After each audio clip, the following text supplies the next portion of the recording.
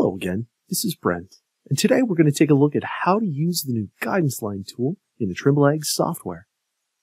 The new enhancement to this tool will allow you to create and modify guidance lines with a whole new level of precision. So let's jump in and take a look. First, we're going to take a look at how you can create a guidance line from scratch. After entering the existing guidance line tab from the Crop Zone's GIS menu, you will see a new button located in the top right corner called Add Guidance Line. Once clicked, you will then have the option of creating a new AB line, A+ line, or curve. Let's start with the AB lines. There are two new ways you can proceed when creating a new AB line. First, you can enter the latitude and longitude of your A and B points in the panel to the right side. Second, you have the option of manually drawing the guidance lines on the map by clicking the A and B point locations.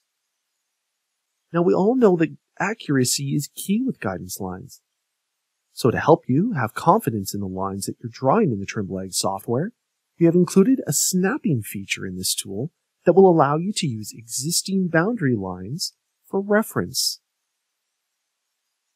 To start, simply hover over the desired vertex point in your boundary until you see a hand icon.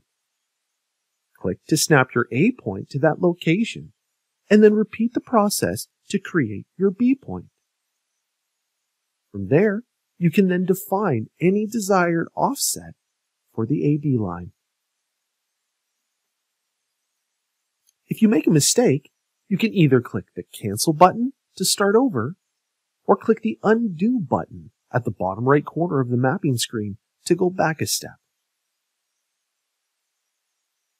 Once you have your initial AB line created, there are a few other things you can modify before saving. You can offset the line in either direction again by entering a number in the offset section, and then click the arrow for which direction you want it offset in. And you can also edit the name of the guidance line. Once satisfied, you can then click Save to save your new AB line. For A+ lines, you have similar options as we previously went over to identify your A point. You can then either click on the map in the direction for your A+ line, or enter a degree from 0 to 360 in the heading text box. You then have the same options to enter a name for the A+ line. The curve feature works differently than the first two options. Curved guidance lines must use the boundary as a foundation for creating curves, so you will notice that you must use boundary vertices to create one. All you need to do is click the Start and End vertice along the boundary, and the curve line will be created for you. You then have the same options as you did with the previous two methods to offset the curve and enter a name for the curve.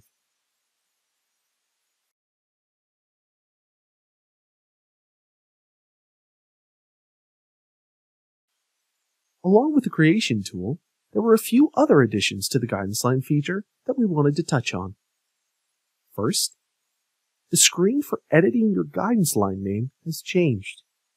It now shows a few other details like type, created date, and length. And lastly, when you create an offset from an existing guidance line, there are parameters to consider in a new pop-out window involving implement width. And that's how you use the new guidance line tool in the Trimble Ag software.